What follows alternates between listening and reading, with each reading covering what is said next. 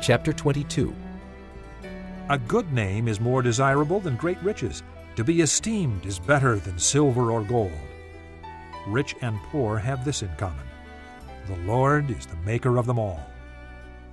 A prudent man sees danger and takes refuge, but the simple keep going and suffer for it.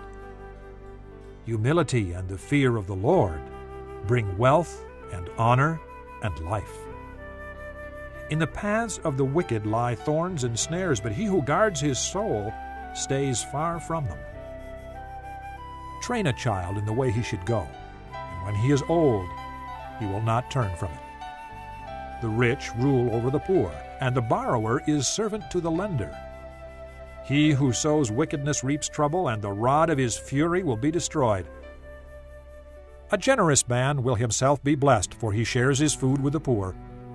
Drive out the mocker, and out goes strife. Quarrels and insults are ended.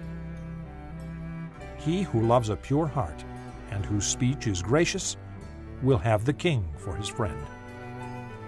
The eyes of the Lord keep watch over knowledge, but he frustrates the words of the unfaithful. The sluggard says, "There is a lion outside," or "I will be murdered in the streets." The mouth of an adulteress is a deep pit. He who is under the Lord's wrath will fall into it. Folly is bound up in the heart of a child, but the rod of discipline will drive it far from him. He who oppresses the poor to increase his wealth, and he who gives gifts to the rich, both come to poverty.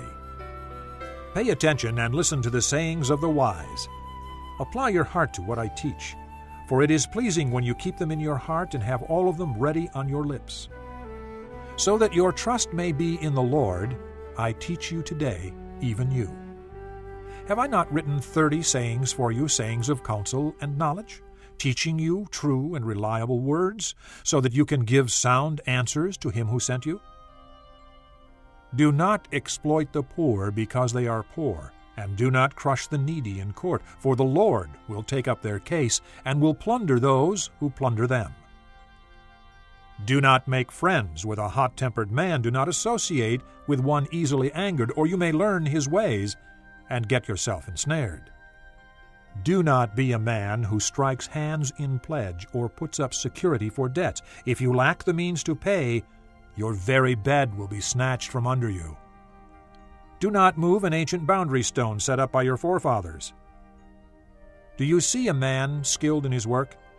He will serve before kings. He will not serve before obscure men.